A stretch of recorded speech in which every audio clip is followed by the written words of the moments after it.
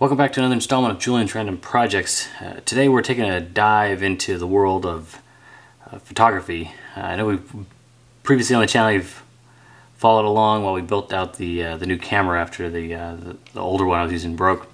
And the new camera's got interchangeable lenses, and those can get very expensive. And so I started to Google around and of course check YouTube for alternatives to expensive lenses. And what I found was this trend of vintage lenses, and all the cool kids want old glass is another thing that's popular. Like any of these kids know the difference between old glass and new glass? I doubt it. There is something to be said about finding lenses that came from someone's, old dad's collection of Canon A1 photography bag, or there's this old Minolta that no one uses anymore. Oh, this is a film camera, and so they're just getting rid of it for really cheap.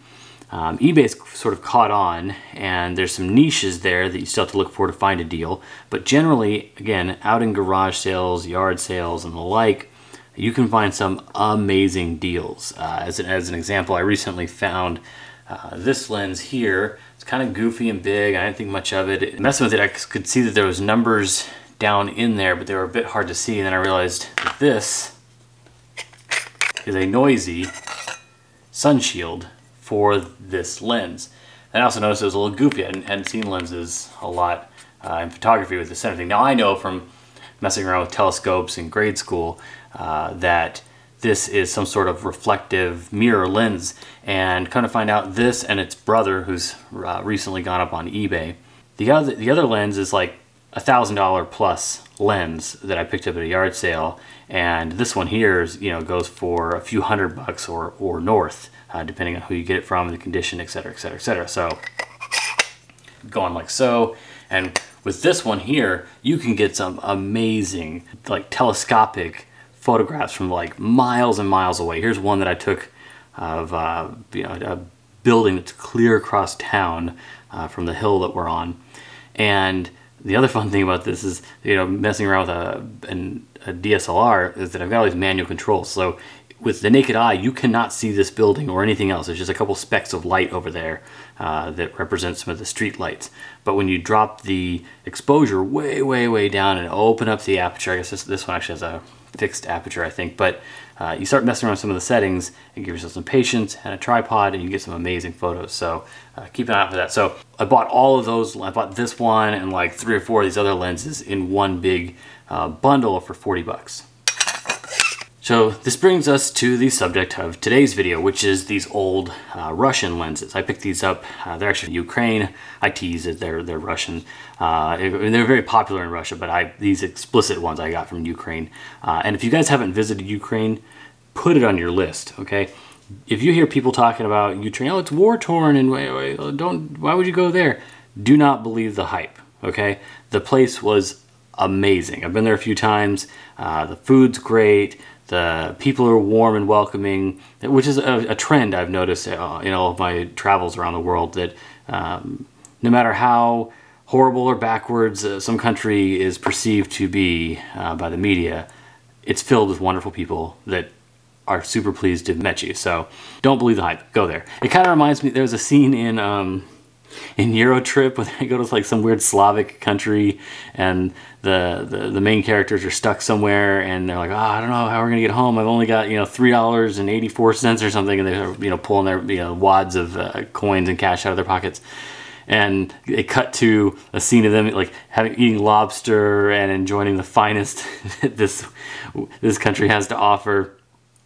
So it's a lot like that. I think I took an entire team of people out for a Michelin quality type experience at a restaurant with crazy hors d'oeuvres and decadent meats and drinks, and everyone's drinking the whole night through. We're probably there for like 3 or 4 hours, closed the place out, and when I say us, probably 10, 12 people in attendance. In total, the whole night, 300 bucks. I had to double check and Google the conversion rate to make sure I wasn't stiffing these guys or showing our ass and that kind of stuff. So even after tip, it was not a lot. So keep that in mind when you're traveling to these places. Ton of fun. Why would we start talking about that? All right, lenses. So these came from Ukraine, and something that might have been discarded or otherwise is being recycled here, because they're still using this Leica, was M39, what is this?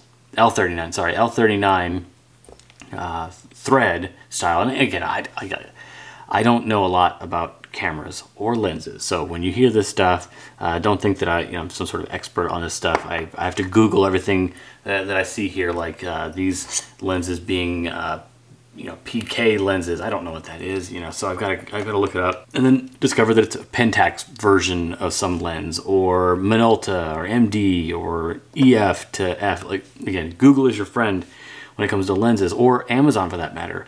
A lot of the adapters here I've just picked up from Amazon, and bless their hearts, there are some machinists out there that recognize that this is just some aluminum and maybe a little bit of inexpensive steel here, and some standard measurements that are probably published by the manufacturer, in this case Canon on this side, and some old threaded version of a lens. There's also these type, which drop all the way down to C-mount. C-mount's super popular right now with folks that are doing what I'm doing, which is trying to find old lenses and repurpose them. So you get something like one of these guys, and then it's still an MD mount here.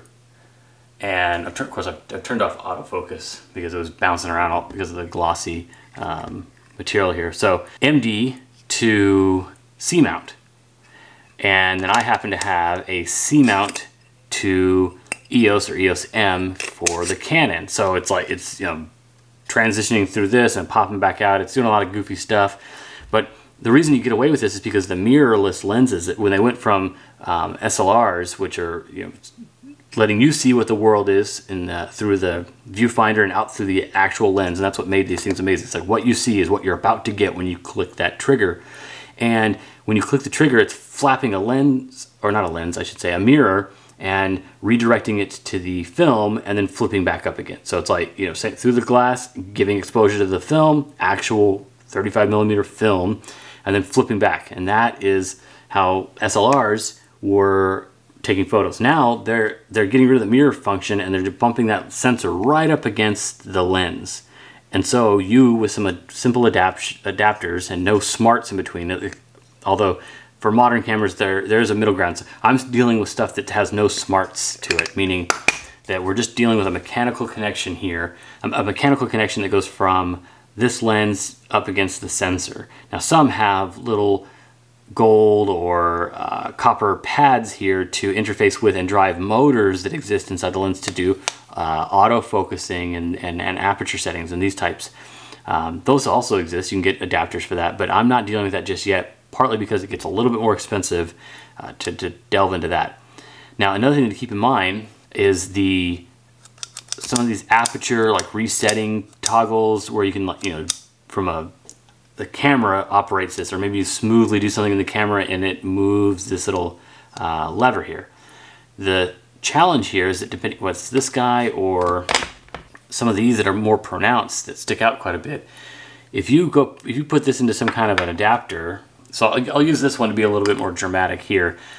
If you're adapting this to your camera, and you've got one of these mirrorless cameras that we're messing around with today, and you put some sort of adapter on, and it happens to fit, meaning it goes in here, clicks in place, it's fine. But this lever, or this lens protecting extrusion here, is so proud of that adapter, meaning it sticks up above it, that it ends up touching your sensor. You are ruining a $1,000 camera right off the bat, or scratching up and around it at best. And so be mindful of that. If you put an adapter on here, take a look at it in this orientation and make sure that it's not sticking up above where the adapter goes to be safe. So word to the wise. All right, so the meaning of today's video is that I've got the two of these. Now I've lost track of which one's which. Let's see. Yeah, this one actuates relatively smoothly. It's got some nice color. Has a dent, that's fine. So because it was smooth, it's the one that I ended up using with my adapter here.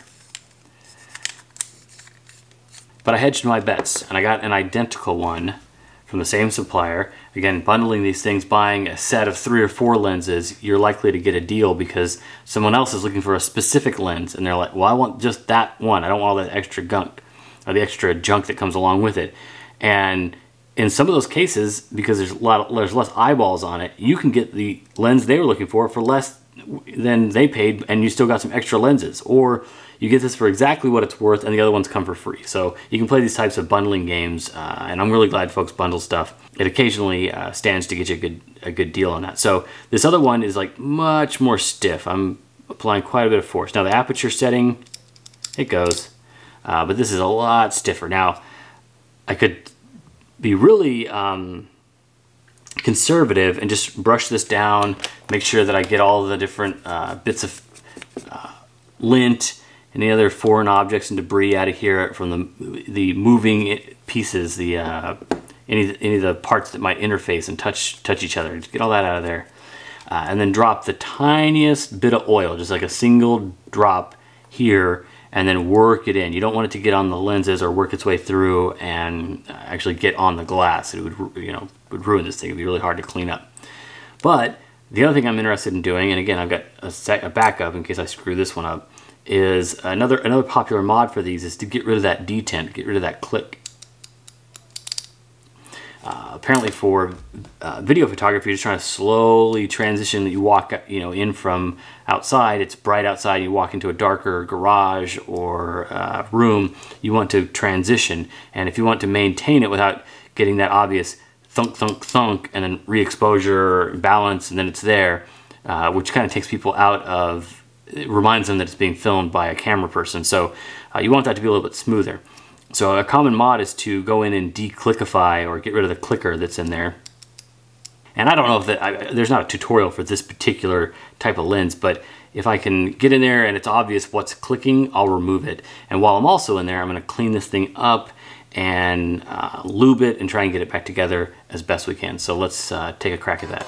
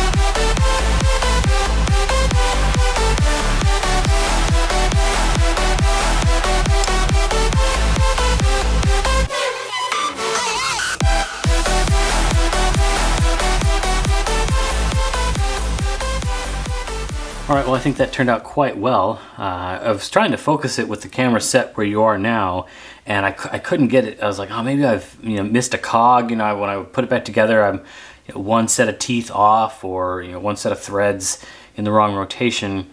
And I figured, oh, I'll just kind of wrap up this video and say we'll look at it later.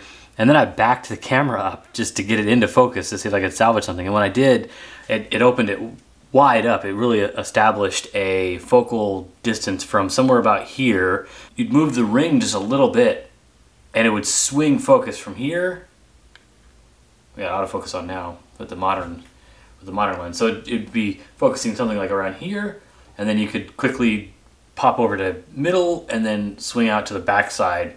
Just bam, bam, bam, all the way through that, and just a little bit of turning. So I'm sure there's a technical term for that. If you know what it is, I'll leave it down in the description.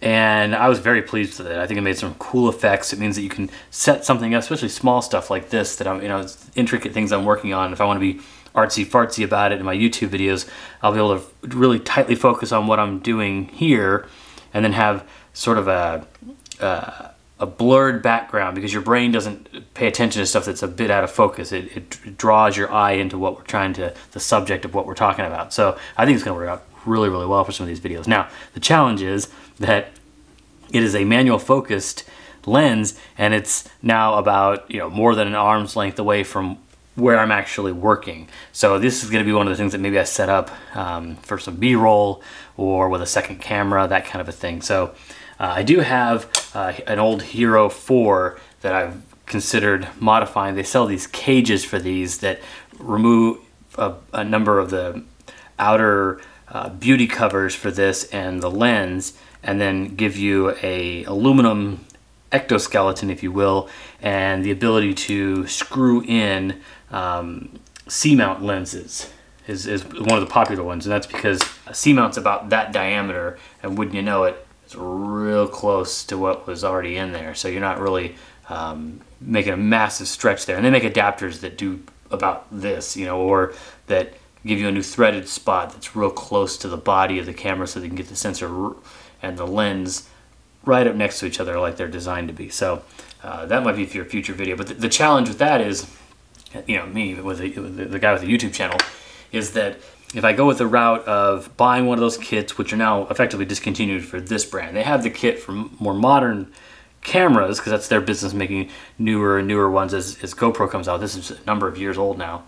I could find one of those on eBay, the kit to convert this. Then I do the labor with you guys looking over my shoulder, and we have a cool video. The less expensive option right now is to buy an already modded camera that, you know, has the ectoskeleton, the labor's already included, and some assortment of lenses that went with it, whether it's locally on an app or on eBay. So I'm torn. If I really want one of those things and we want to kind of review what it's like to use, the more affordable route is just to go buy one that's, you know, the Hero 4, a couple years old, someone's already upgraded and they're looking to recoup some of that cost. If I'm looking for a nifty how-to, I don't know who that how-to's for, it's a number of years old now. I'm kind of talking myself out of it, but the you know, these are the kinds of things that I think about and I struggle with as a YouTuber. So let me know down in the description. You guys want to see the labor done, the actual work of, you know, converting this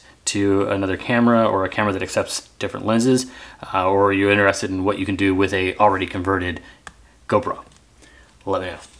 So now with a very buttery smooth focal lens here, I wasn't able to declickify it, as you can see. I've got pretty deep in it. At one point you saw we were messing with the tool to try and take the lenses out and get deeper in, and at some point I had to cut my losses and avoid breaking this thing to get into it, and luckily I had to, but it wasn't obvious of how to get much deeper, and I don't need it to be not clicky. It just was a nice to have while I was in there. But in pulling out all of that thick grease, and now which is very aged grease that was put in before, it started to kind of separate and got really thick. It was almost like a thick wax that was in there. Great for preserving the thing and keeping it from rusting out. All this isn't made out of like rustable materials necessarily. It's aluminum. It would just oxidize a little bit, but it did a great job of protecting that lens. I pulled all of that out and replaced it with what's effectively some sewing machine oil. Anyways, it's that oil there has done a wonder for this particular lens, and it's really smooth now. Those letters turned out really nice. I just got in there with some isopropyl alcohol and scrubbed away a bunch of the years of people's dirt and debris, because they're machined into this thing, which is another thing of beauty, is that this is before CNC machines, or maybe just after CNC machines. I'm not sure what technique was used with this, whether it was like a scribe that was connected to a larger number 11, and then as it moved through, it just moved a rod that had a spinning grinding point, like a stylist, that ground away these things. I don't know. And then add the further complication that this thing's rotating like this to get that done. I mean, it's amazing for something built in like the early 50s or before. So God only knows.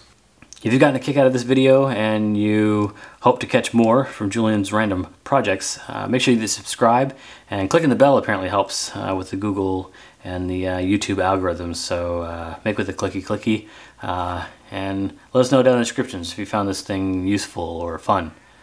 Thanks for watching. I'm hanging in, there ain't no doubt, and I'm hanging tough. Over and out, over and out.